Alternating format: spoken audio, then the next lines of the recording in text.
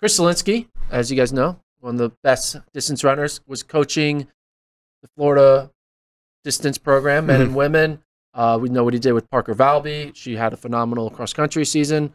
Looks to be one of the favorites go with Caitlin Tui going into indoor and outdoor. But he is going to Oregon. Pair up with Schumacher. And it kind of... Flanagan. And Flanagan. Yeah. It's kind of getting the band back together a bit. Does Schumacher coach... How many years does Schumacher coach Solinsky for? Oh, a bunch. Like, you associate Solinsky with Schumacher in terms of his coach. But like, how many years has it been since they were like together?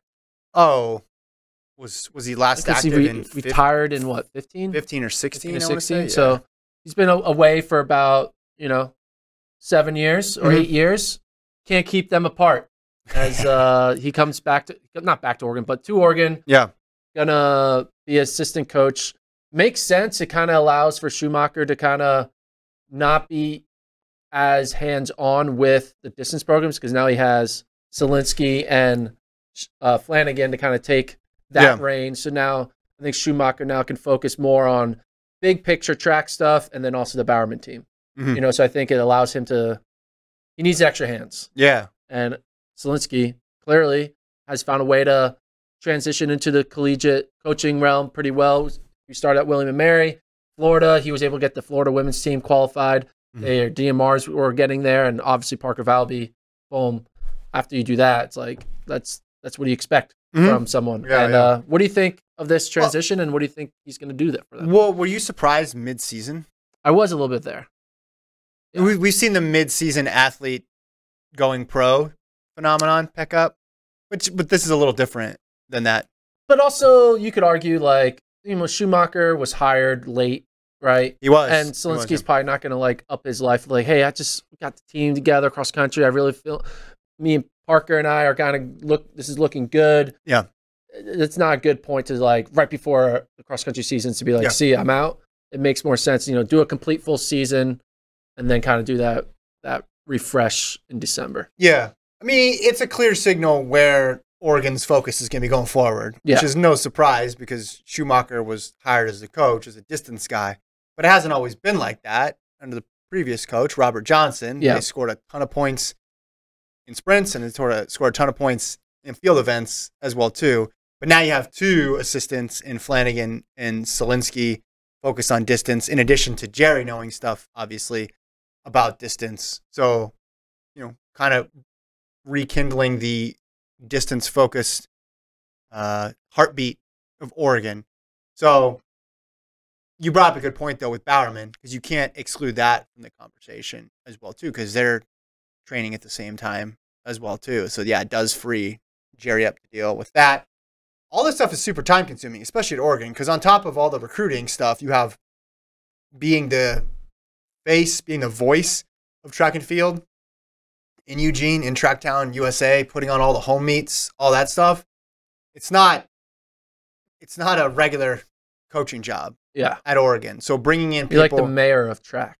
Yeah, and which is a weird position for Schumacher to be in because he doesn't do that. He doesn't do that. He doesn't want to be the mayor, right? But then he took the job to be the mayor. Yeah, exactly, which is tough. And then you and I immediately started pestering with questions. You famously while eating an ice cream cone that was melting that fateful day in Eugene, which was a great career highlight for me to witness that firsthand. But yeah, there's just a lot of trust there. Yeah, between those three. Not only Solinsky going back to college and then pro group, and even the Bowerman side of things too, right? He's familiar with all that stuff. It makes a lot of, when you think about it, you're surprised, but then you're thinking, oh, this makes a ton of sense. And if you have a chance to coach with your mentor, right, the person who coached you is probably fulfilling for him. I remember I asked Chris at NCAA's because I was like, hey, does Parker's racing style kind of reminds me a little bit of you in terms of hard charging and getting after it. And he said, oh, yeah, after the outdoor 5,000, Jerry reached out to me and said the same thing. So, they're obviously close. They've been close for a while. He lived many years in Oregon, in Portland. So it all makes sense. It's just a lot of big name on one coaching staff. Yeah.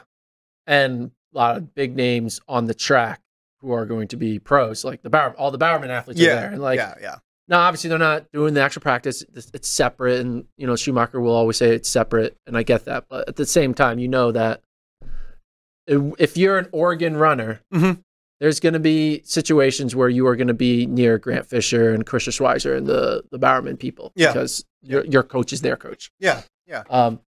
I do think for Solinsky, like he gets to go from a program where Florida is you could argue the best track program in the country, but for them, distance is bonus points. It's not the main foundation of how Mike Holloway has built the program. But for Oregon, distance won't be bonus points. Distance will be the main priority. So Solinsky is going to be able to go into a place where he's going to have a lot more recruiting dollars, right? Because he's going to have a lot more scholarships available for recruiting distance runners than he did at Florida. Because Florida prioritizes sprint hurdles, as well they should. Because they have a successful formula that's worked and they've won a ton of championships. But if you are a distance coach, I could see, hey, you want to try to coach for a school that's going to give the best distance athletes, right? Every coach talks about that. When regular coaches go from whatever conference they're into the SEC, if they're sprint and field event coaches, they talk about, wanting to do it in the SEC because it just is different when you have dollars behind that sort of program and the level of competition that you need. Like you want to see, if you think you're a good coach, you want to see how well you can coach the best athletes.